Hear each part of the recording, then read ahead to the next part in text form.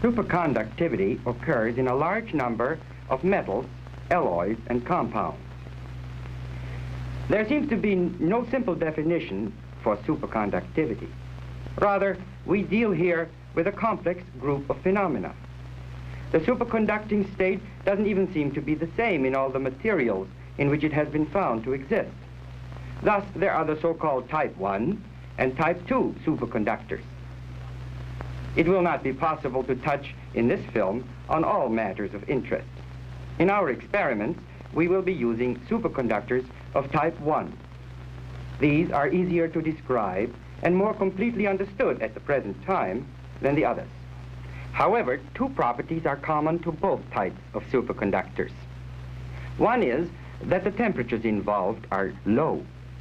The transition temperatures between the normally conducting and the superconducting phases lie close to the absolute zero.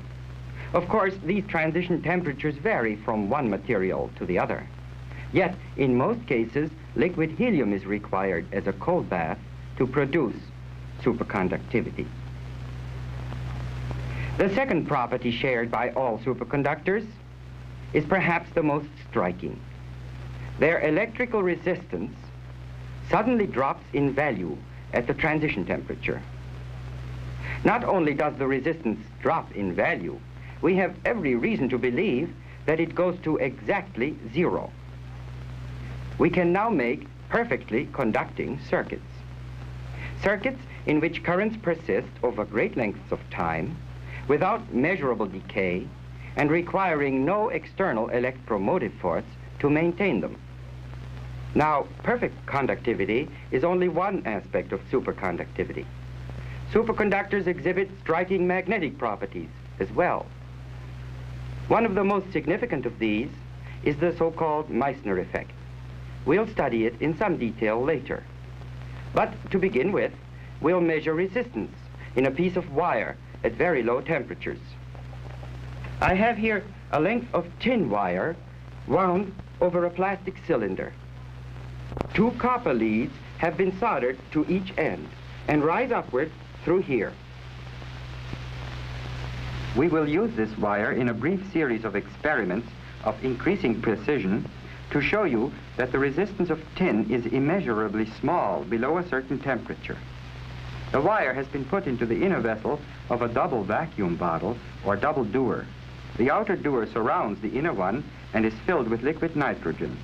There is liquid helium in the inner dewar. The two vacuum jackets, together with a layer of liquid nitrogen between them, provide thermal insulation for the liquid helium in the inner dewar. The normal boiling temperature of liquid helium is about 4.2 degrees Kelvin. That's roughly 269 degrees below 0 centigrade. The cover over the inner dewar is at present open through this port. The pressure in there is atmospheric. So the temperature of the liquid, and therefore of the tin wire too, is 4.2 degrees Kelvin. The leads from the tin wire rise out of the dewar through a simple seal. One lead from each end is connected to a battery in series with a switch, a rheostat, and an ammeter. The other pair goes to a millivoltmeter. A current of 1 ampere creates a potential drop of about 25 millivolts across the tin wire. Its resistance is about 25 milliohms. So, at 4.2 degrees Kelvin, tin is a normal conductor. First, we want to cool the sample of tin wire. This we do with a vacuum pump over there. It connects through valves, closed at present, to the inner dewar, which will be vacuum tight as soon as I close this port with a rubber stopper. The pump carries off helium vapor. Evaporation will cool the liquid remaining behind, and therefore the wire too.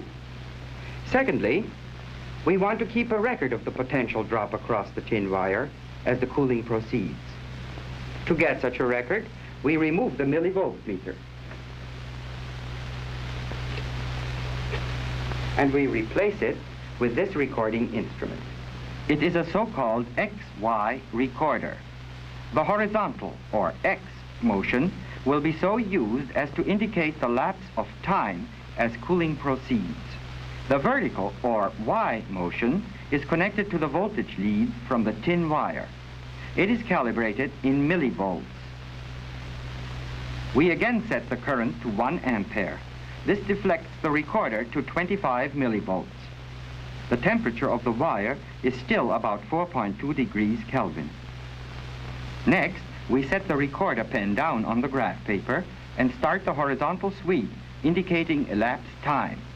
The current in the wire is held constant at 1 ampere. The potential drop in millivolts and the resistance in milliohms have therefore equal numerical values.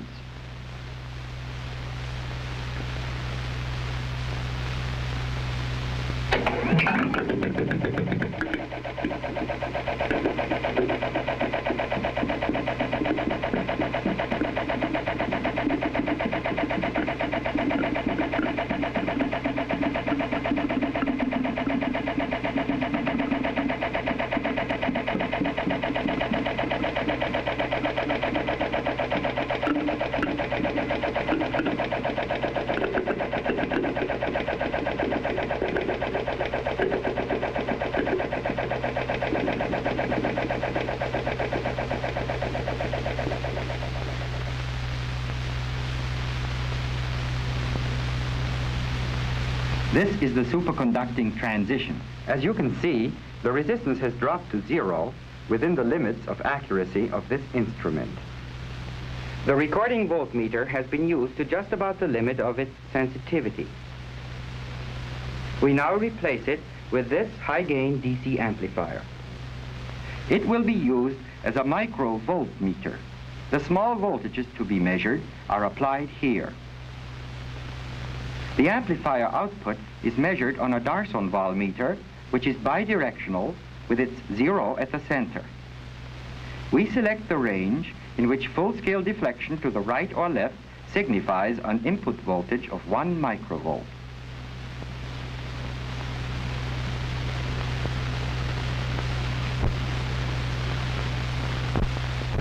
The liquid helium has been cooled below the transition temperature of tin.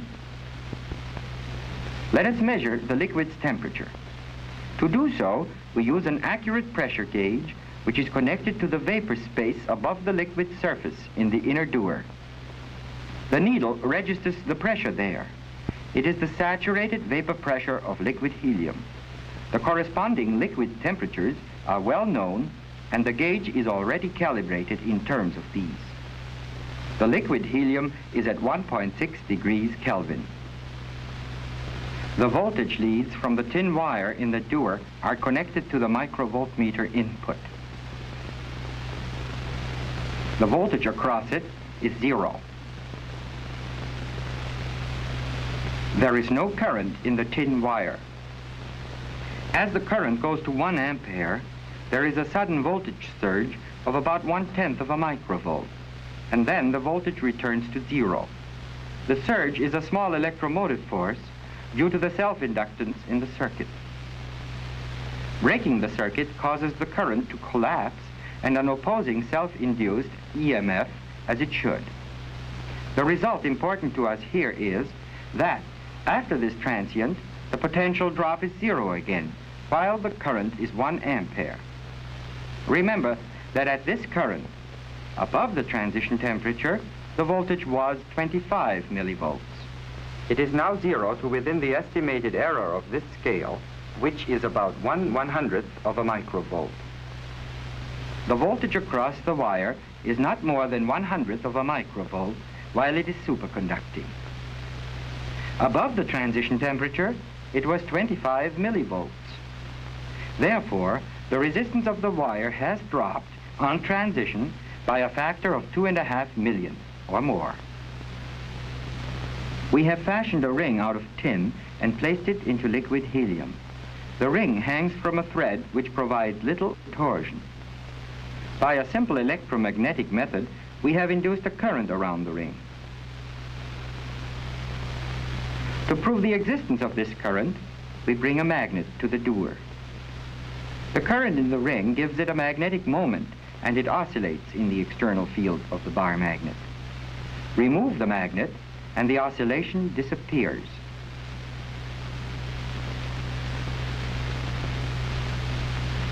Reverse the bar magnet, and the ring turns around. Such current-carrying rings of tin or lead have been kept in a cold bath below their transition temperature for months and even years. In all this time, the current kept flowing. By measuring the magnetic field of the current periodically, it was possible to show that the current does not decay measurably at all for periods of years. In this way, and in other ways, it has been proved that during the superconducting transition, resistance drops by a factor of 10 to the 20 or more. We now believe the resistance becomes zero. We call this state of the metal superconductivity. The current in the ring is called a persistent current. In our next experiment, we measure the temperature at which tin becomes superconducting. We will use our microvoltmeter to detect the transition. Because it is very sensitive, we need only a small amount of current in the tin wire, and the wire need not be as long as the one which we used before. 2 copper leads have again been soldered to each end. One pair carries the current, and the other pair is connected to the voltmeter. The tin wire is now in the liquid helium at a temperature of 4.2 degrees Kelvin. Here is a composite picture of our equipment. The current in the wire produces a potential difference. The wire is in the normal state. We are cooling the wire with a vacuum pump as before. The voltage is just now dropping to zero. This is the transition. We are marking the corresponding temperature on the thermometer. Our value for the transition temperature of tin is 3.71 degrees Kelvin. More precise measurements put it at 3.722 degrees.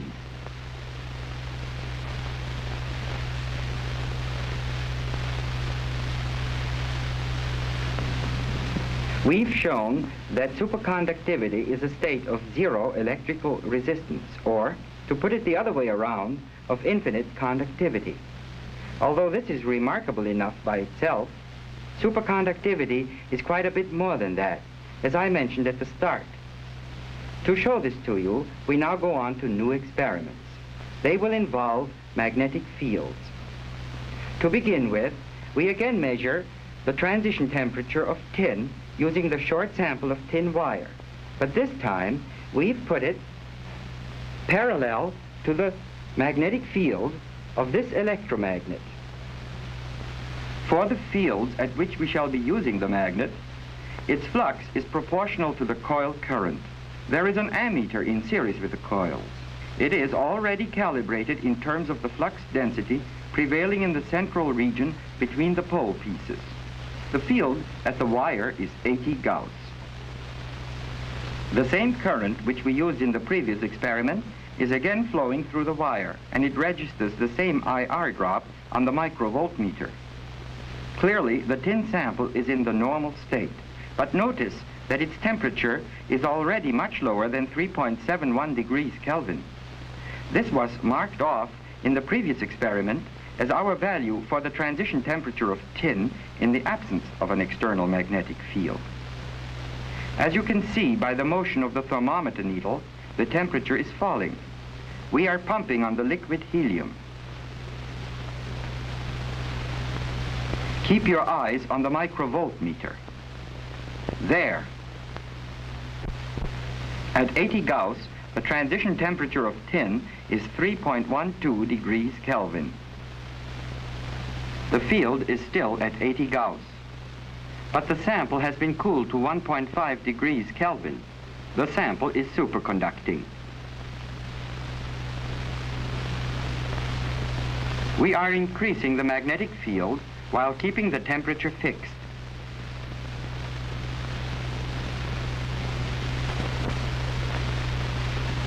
In the neighborhood of 250 Gauss, the field destroys the superconductivity of the sample when its temperature is 1.5 degrees. We call it the critical field for the temperature in question.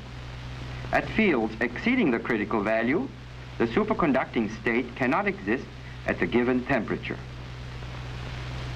We have discovered an important property. It is this: magnetic flux density is a state variable in superconductivity.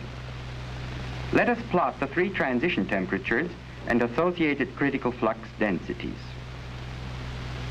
By measurements similar to those we have performed, one finds that the critical flux density depends upon the transition temperature in roughly parabolic fashion. The parabola has its vertex at absolute zero. Points above this curve signify normal, points below it superconducting states. All superconductors show this type of behavior in magnetic fields. The value of the transition temperature will vary from one material to another. There is a maximum critical field B0 for every superconducting material. At fields whose values lie above B0, superconductivity cannot exist. Below B0, the value of the field strongly affects the transition temperature.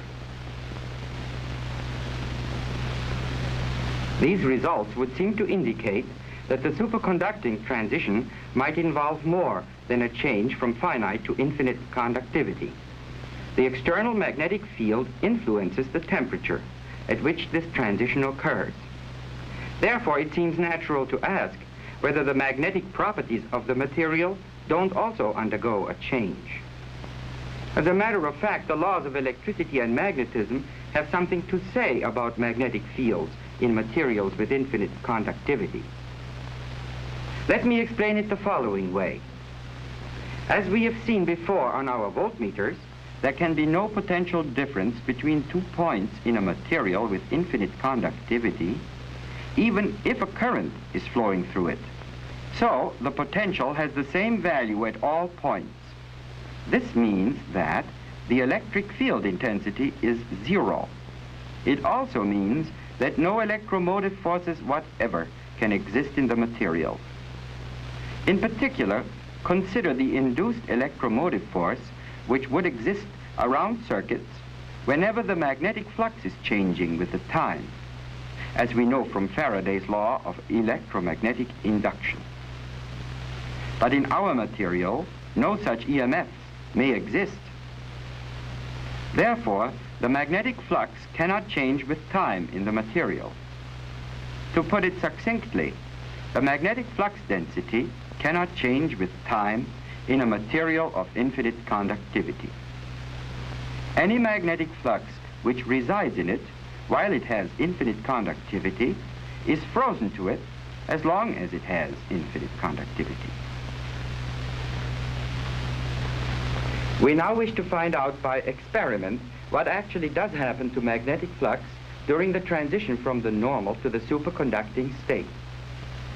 For this purpose, we'll put a tin cylinder into the liquid helium with its axis at right angles to the field of the electromagnet. In its median plane, we position an array of many small compass needles.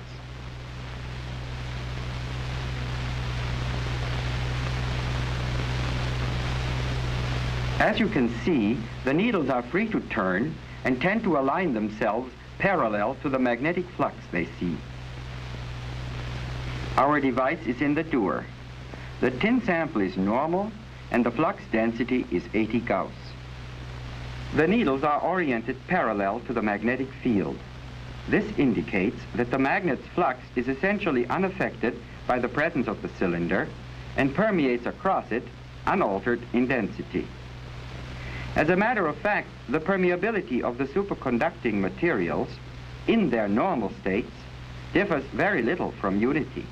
The failure of some needles to point horizontally is not due to the magnetic properties of the cylinder, but to their own small magnetic fluxes and mutual interactions. Our next step is to cool the tin cylinder into the superconducting state while holding the magnetic field constant. It so happens that this transition takes a considerable length of time with the experimental setup we have here. For our large cylinder in a field of 80 Gauss, a good deal of heat must be carried off before the transition is complete. Now, we do this by pumping off helium vapor, and the heat of vaporization of helium is quite small. In fact, the transition proceeds so slowly that we are showing it to you at 6 times normal speed. Notice that the compass needles are turning. The directions they are taking on show that the magnetic flux is coming out of the cylinder.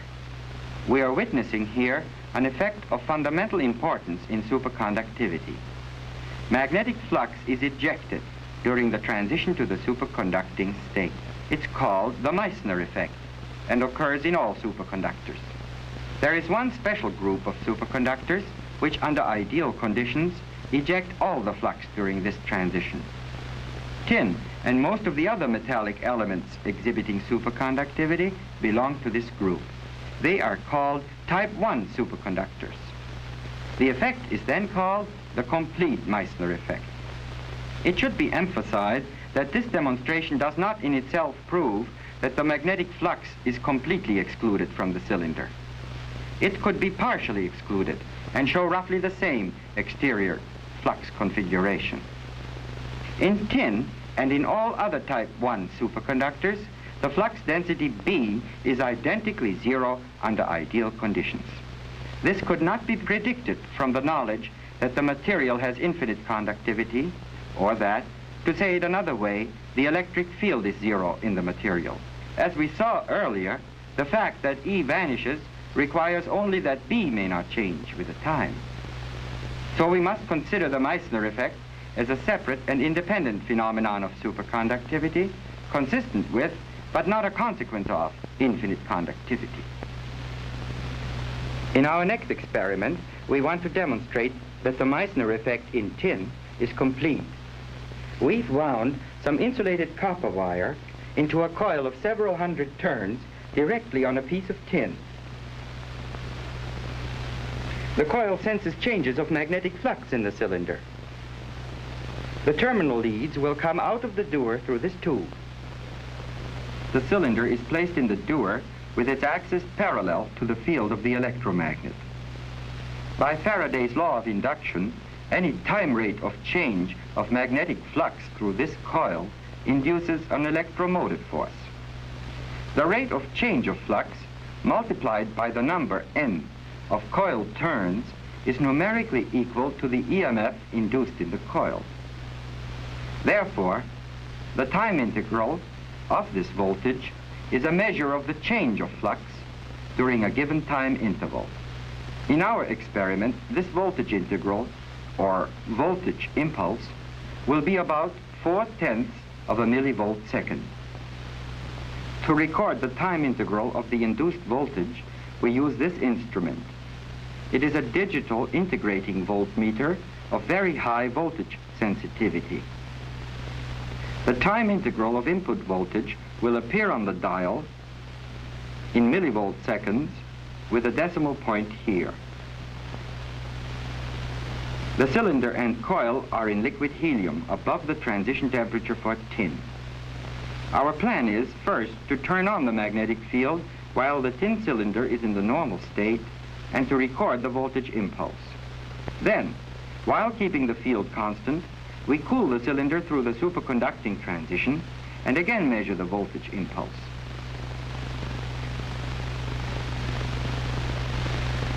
We are slowly turning on the magnetic field up to a flux density of 40 Gauss. The dial records corresponding voltage impulse, which is the measure of the admitted flux.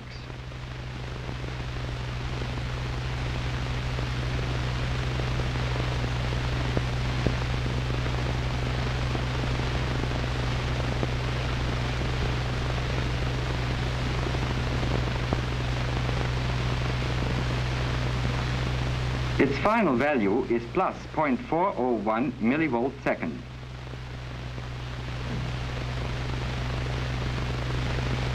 We record this value and set the meter dial back to 0. Now we begin pumping on the liquid helium. as you can see by the increased rate of boiling. This cools the thin cylinder. During all this time, the current in the coils of the electromagnet is being held constant. A negative voltage impulse is piling up, indicating the onset of the superconducting transition.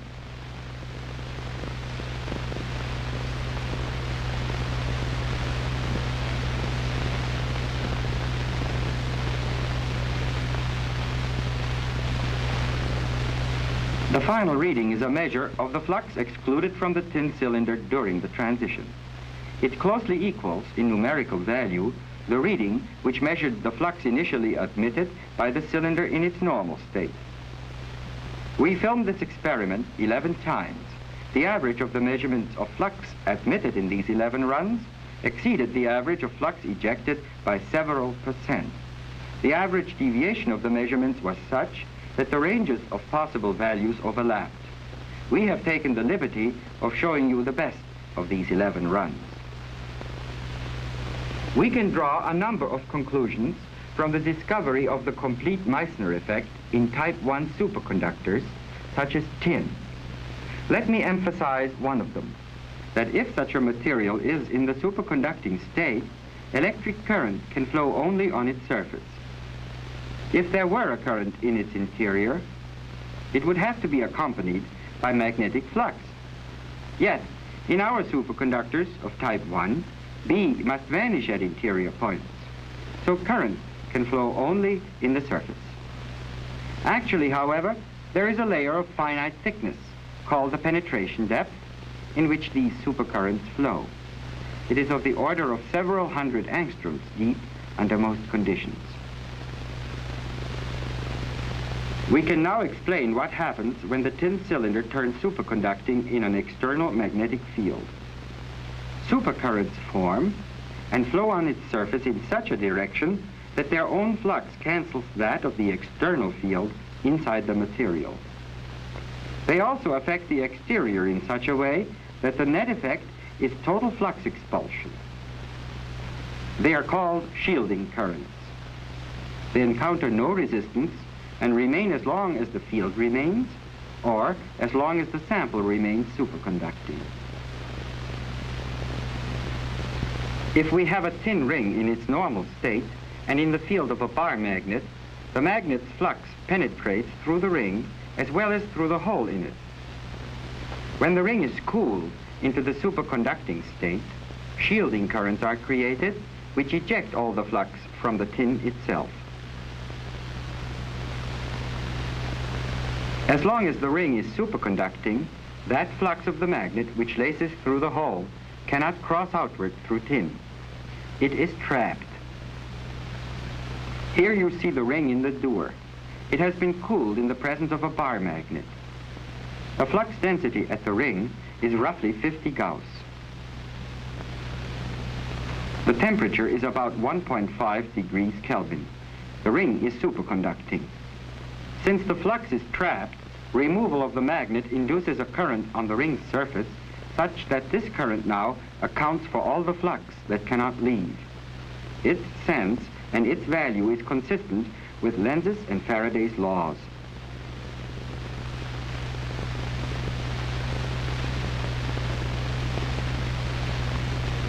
The current encounters no resistance. It remains as a persistent current, as we have seen once before. A small bar magnet is brought down toward a lead cup whose temperature is 4.2 degrees Kelvin. The superconducting transition of lead occurs at 7.2 degrees in zero magnetic field. Even in the field of the magnet, the bowl remains superconducting at 4.2 degrees. Supercurrents are set up on the surface of the bowl, which shield the lead from the flux. They are induced electromagnetically, and by Lenz's law, the magnet is repelled. It floats above the bowl.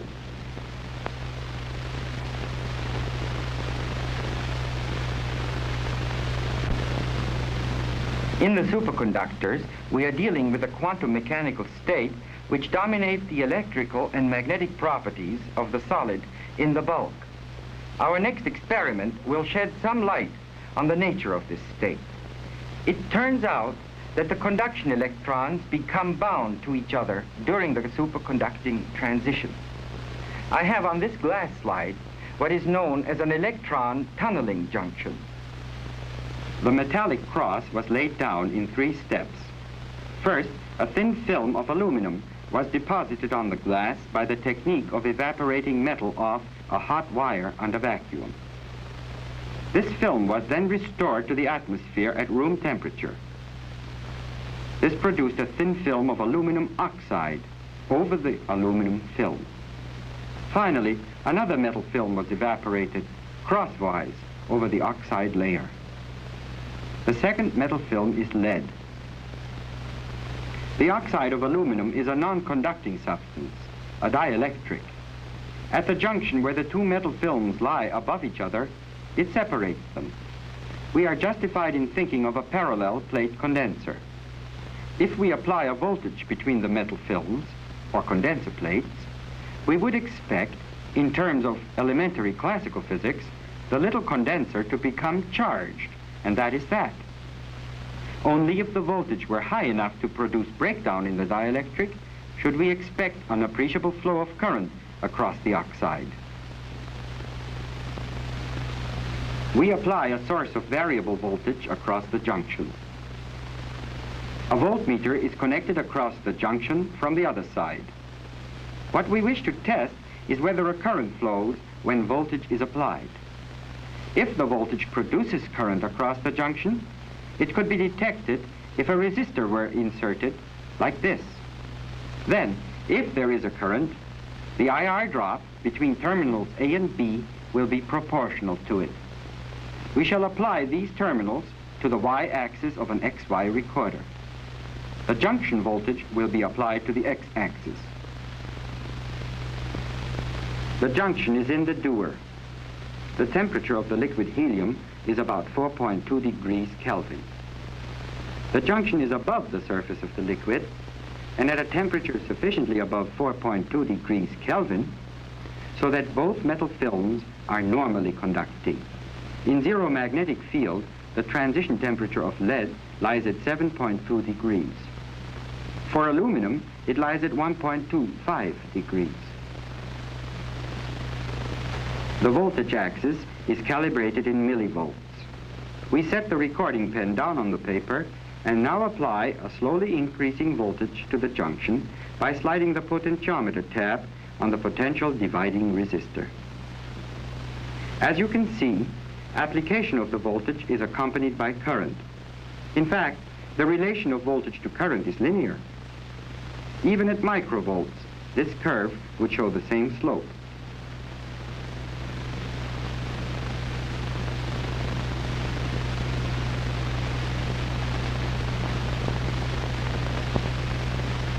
The junction does not act like a condenser at all. How does the current get across the oxide? The explanation for it is quantum mechanical. Electrons are free to move around in each of the 2 layers of metal, but the oxide layer is non-conducting and presents a barrier. Speaking in terms of classical physics, electrons headed for the oxide layer are reflected if they don't possess enough energy to overcome the height of the potential barrier which the oxide represents. They can cross the oxide layer if their energy exceeds the barrier energy. We might call this dielectric breakdown. But quantum mechanically, a particle may cross a potential barrier even if its energy is less than the height of the barrier. This process is called tunneling. It is due to the fact that a moving electron, like all particles, has wave character. We may consider a group of electrons in the lead layer heading for the oxide as a wave beam. The broken line represents electrons of a given energy. The wavelength is given by their momentum. The amplitude represents the number of electrons at that energy. As a disturbance of this kind, the electrons may penetrate the oxide layer. But since their energy is less than the barrier potential, they cease to be wave-like in this layer. Rather, the disturbance decays. At the other side, a low amplitude disturbance, a wave again, of the same length and energy can be joined to this line. The low amplitude signifies that only a fraction of the electrons can tunnel through. The thinner the barrier, the more will tunnel. Keep in mind that in our junction, the oxide layer is very thin. Now, as we've told you before, there are electrons in each of the two metallic layers which are free to move around. These electrons occupy a certain set of closely spaced energy levels. If the temperature is close to the absolute zero, then, to a first approximation, these levels are occupied only up to a certain maximum energy level called the Fermi energy. The Fermi energy is not, in general, the same in different metals, considered separately. But in the junction we have here, the metals are in contact through the oxide layer via the tunneling process. Tunneling does take place, and so a net number of electrons moves from one side to the other until the highest occupied levels equalize. At this point, no further net exchange of tunneling electrons will occur. A consequence of this transfer of electrons is to raise the electrical potential of one metal layer and lower that of the other. The difference in potential is called the contact potential. Next, let us suppose that we apply a slowly increasing voltage across the junction from the outside with the help of a battery. This is exactly what we did in our last experiment. It further raises the energy of each electron on one side while lowering the energy of the electrons on the other. Now we can see why, in our last experiment, a current flowed through the oxide layer when a voltage was applied across the junction. Tunneling occurs and continues as long as the voltage is applied. Electrons tunnel and occupy empty, excited levels on the other side. The external battery removes them again, and others tunnel into their places, and so on. We now repeat the tunneling experiment, but this time we will do it at 1.5 degrees Kelvin with the junction submerged in liquid helium. At 1.5 degrees, the lead film is superconducting.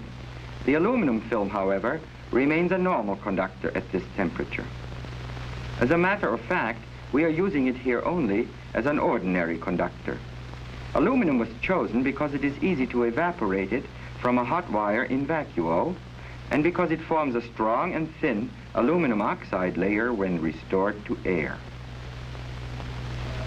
Again, we apply a slowly increasing voltage to the junction, which is now at 1.5 degrees.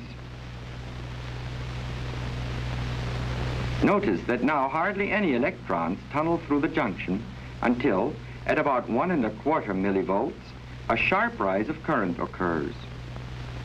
Are we to believe that the oxide layer becomes a perfect dielectric, allowing no tunneling, when it was cooled from above 7 to 1.5 degrees Kelvin, and that it broke down when the condenser was charged to a value of about 1.25 millivolts? The answer is, of course, no. One can show, in fact, that the properties of the oxide were not appreciably altered by this cooling, whereas we do know that the lead film changed from a normal to a superconductor. As we've shown earlier, this is the condition of the energy levels on either side of the junction when the lead is normally conducting.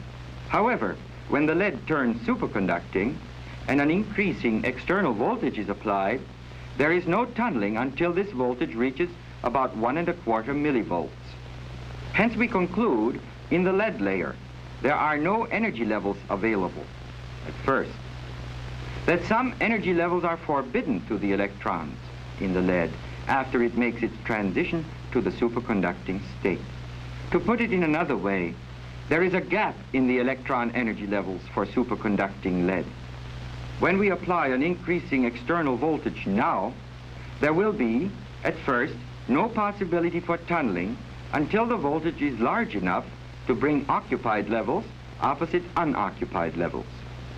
Then tunneling current flows and will continue to do so as long as we apply this external voltage of sufficient size.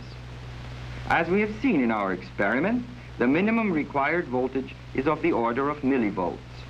Such energy gaps have also been found in most of the other superconductors.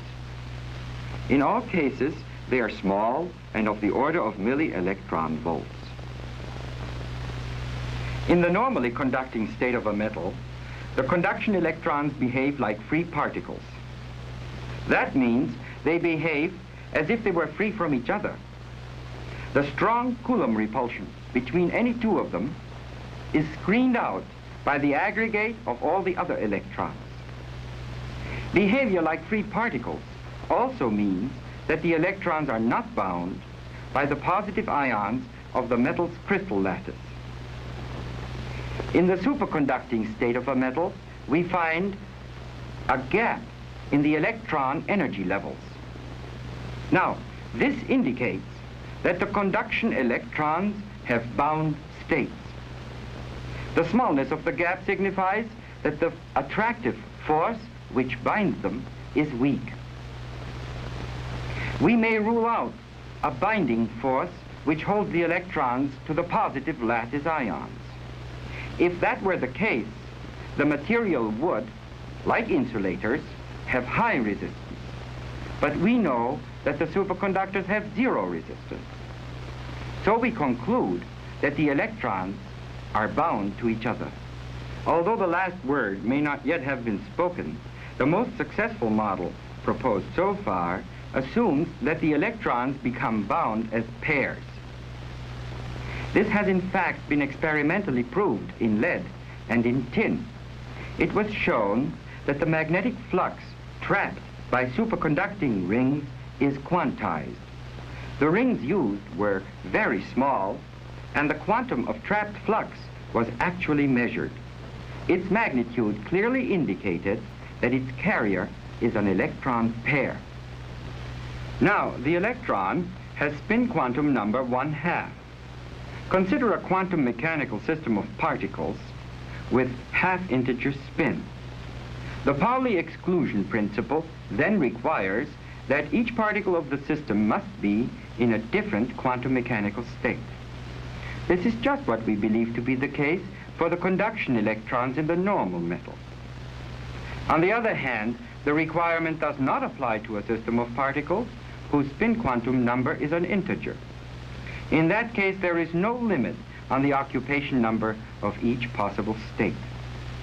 In the theory of superconductivity based on bound electron pairs, it is shown that the most likely pair to form is that one in which the paired electrons have opposite spin.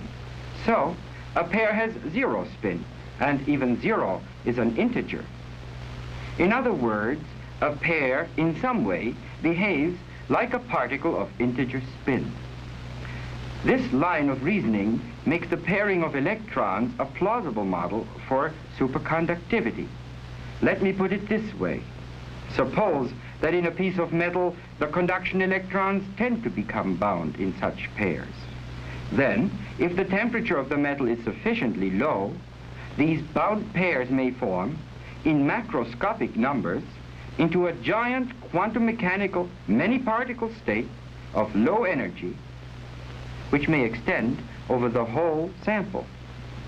From this point of view, the superconducting phenomena, some of which we showed you earlier, become the observable properties of this state. One proposal for the nature of the force which tends to bind conduction electrons to each other in a metal is the following. It involves the lattice of positive ions. Now, this lattice is not perfectly rigid. The negative charge on a passing electron can start a vibration in nearby positive ions. The electron moves swiftly by, but the ion is heavy and vibrates relatively slowly. A little later, a second electron, passing the vibrating ion, is affected by this local elastic distortion of positive charge. If it arrives at the right phase of the vibration, the force on it will be, in effect, an attraction toward the first electron. The theory based on this model has had considerable success in explaining properties of superconductors.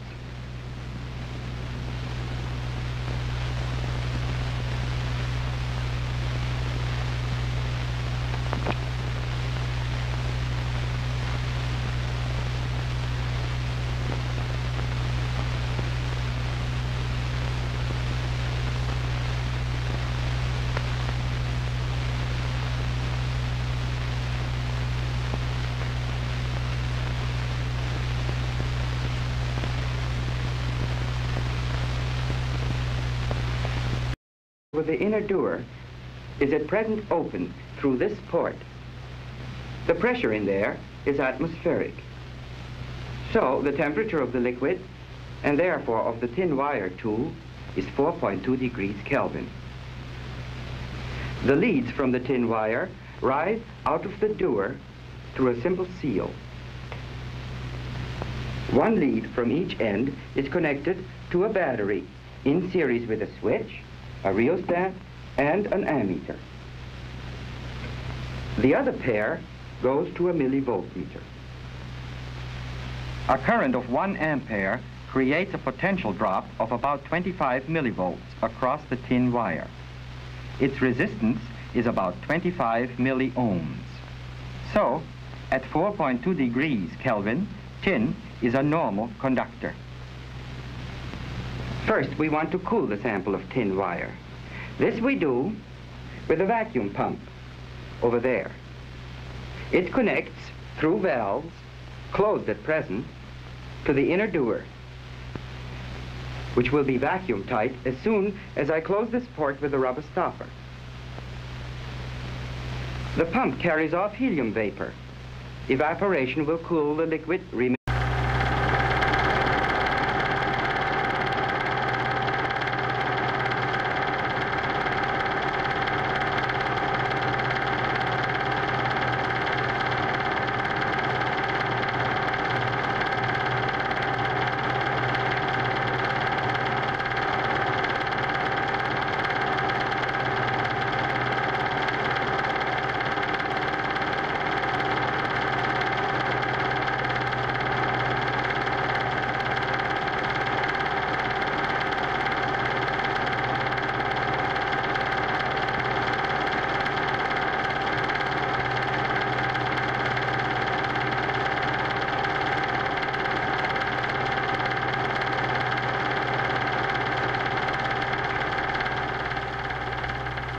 Superconductivity occurs in a large number of metals, alloys, and compounds.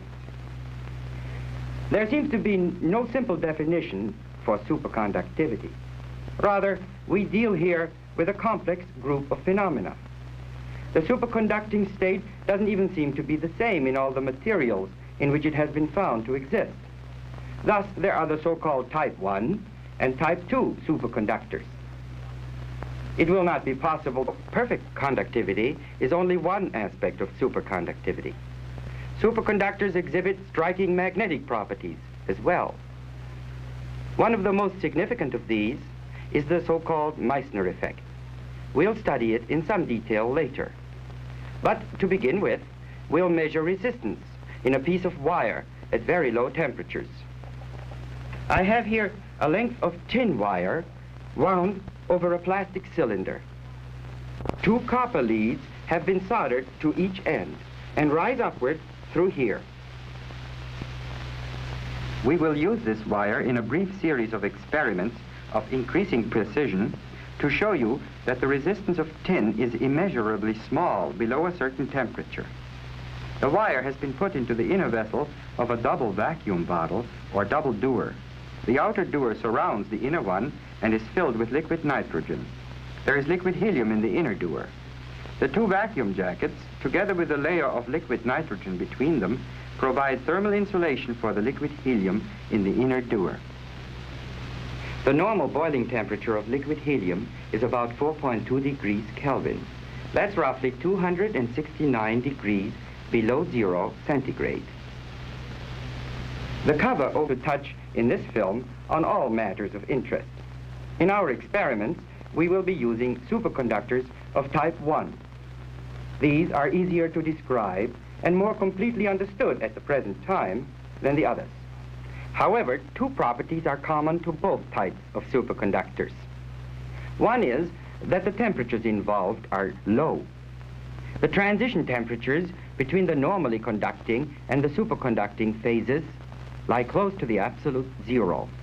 Of course, these transition temperatures vary from one material to the other. Yet, in most cases, liquid helium is required as a cold bath to produce superconductivity. The second property shared by all superconductors is perhaps the most striking. Their electrical resistance suddenly drops in value at the transition temperature. Not only does the resistance drop in value, we have every reason to believe that it goes to exactly zero. We can now make perfectly conducting circuits. Circuits in which currents persist over great lengths of time without measurable decay and requiring no external electromotive force to maintain them. Now remaining behind, and therefore the wire too. Secondly, we want to keep a record of the potential drop across the tin wire as the cooling proceeds. To get such a record, we remove the millivoltmeter and we replace it with this recording instrument. It is a so-called XY recorder. The horizontal, or X, motion will be so used as to indicate the lapse of time as cooling proceeds. The vertical, or Y, motion is connected to the voltage lead from the tin wire. It is calibrated in millivolts. We again set the current to 1 ampere. This deflects the recorder to 25 millivolts. The temperature of the wire is still about 4.2 degrees Kelvin. Next, we set the recorder pen down on the graph paper and start the horizontal sweep, indicating elapsed time. The current in the wire is held constant at 1 ampere. The potential drop in millivolts and the resistance in milliohms have therefore equal numerical values.